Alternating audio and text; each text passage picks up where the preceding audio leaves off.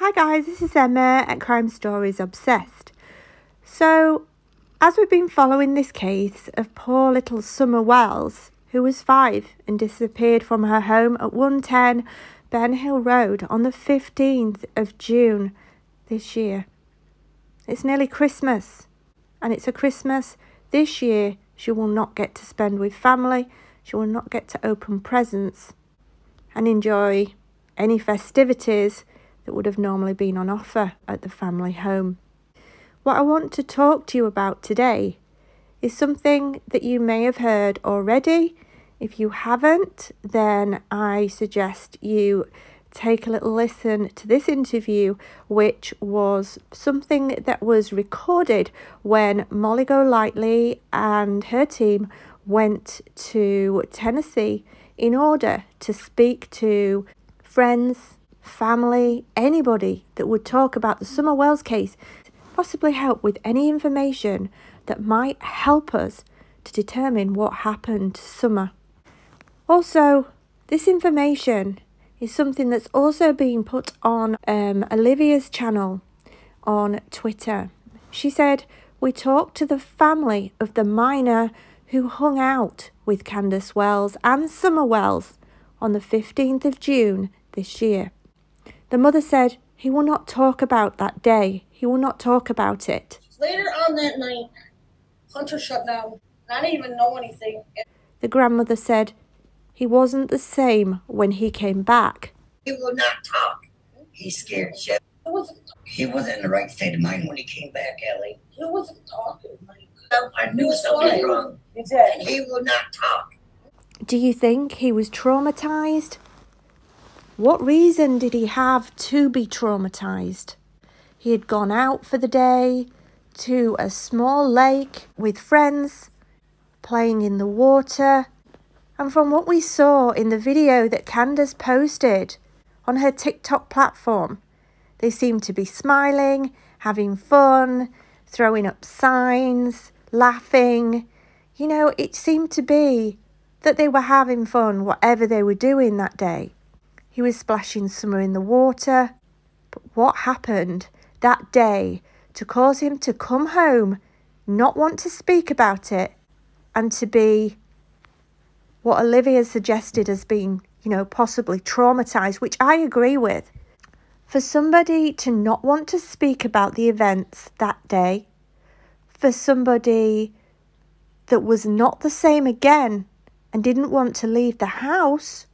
We heard from the grandmother he wasn't the same when he came back. We also heard from the family that he didn't want to leave the house for days after the event. His father seemed very keen to have him over there, back with him, over in New York, was it? Or wherever it was that they lived. And it just seemed that whatever had gone on that day, it caused him to be shook up, traumatized. I'm sure you could think of many words to describe the behavior that he seemed to be projecting when his family asked him to describe that day. Now, when you look at the water's edge, as you can see in the videos that Summer's mother, Candace, posted, the water was a lot higher. It was closer in. It seems to be a lot further out, and it seems to have receded while it's so cold, which then shows us the trees that had fallen, the trees and branches and wood, any rocks that were in the water at that time when Summer was playing. But obviously at the time when Candace posted the video and the water was higher, we didn't see these branches, these trees so evidently. You might see the odd branch sticking out of the water, but we didn't see the whole trees and what lay underneath the water at that time. My question is, if he, this minor, H, was or he was scared to talk about it, he wanted to try and put it to the back of his mind for whatever reason. Was it because he was throwing Summer into the water from his shoulders, splashing, having fun, you know, doing what kids do and playing with her, and she just happened to hit her head or her neck on one of these underlying trees that were just under the water? If the water is not that deep anyway, throwing somebody from your shoulders or playing, as boys do, would it have caused an injury? Would it have caused something significant? Now, I am certainly no forensic pathologist, but from what I can see with my medical background, this is a bruise on Summer's head, on the right-hand side of her head. I feel that something happened that day, whether it be due to some rough play or whether it be something that happened with her mother or her grandmother. And I feel that it was covered up. I feel that Candace knows exactly what happened to Summer. But this is just my opinions and my theories. They're not facts. We all have our theories. We all have our opinions. Was something said to him that day? You do not talk about this, or this will happen. This will happen to you. This will happen to your family. Was something said to him to make him that scared that he could not talk about it to anyone and still cannot? Was it said to him that it was his fault and you have done this? If anything is said, you will go to prison? Was something said to him to scare him? He's scared shitless. And maybe they threatened him because I know them that threaten kids. And later, the day after he was interrogated, we were interrogated by TBI. Candace had walls to show from the house.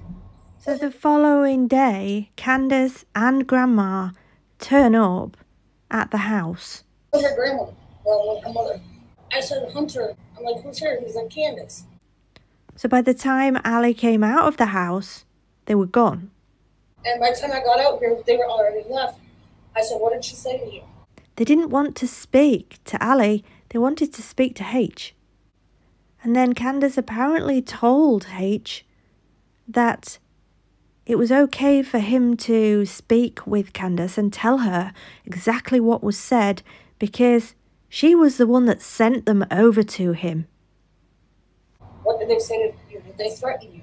No, Mom, it's good. He goes, all they did was ask me what I told the TBI because they said that I could tell because they're the ones that sent me. I went to a police department.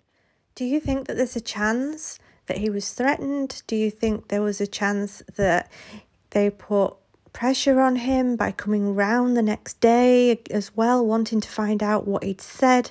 It all seems a bit strange to me. If my daughter was missing, the last thing I'd be doing would be going round and trying to find out what the TBI had said to the person that was with me that day. Why would I care? If nothing had happened, nothing had gone wrong, and everything had been perfectly normal and they were just swimming by the river, why would they care what the TBI had said or what he'd said to the TBI? Like, why would that matter? It just seems strange to me that 1, he does not want to talk about it. 2, he seemed to shut down. He didn't want to leave the house.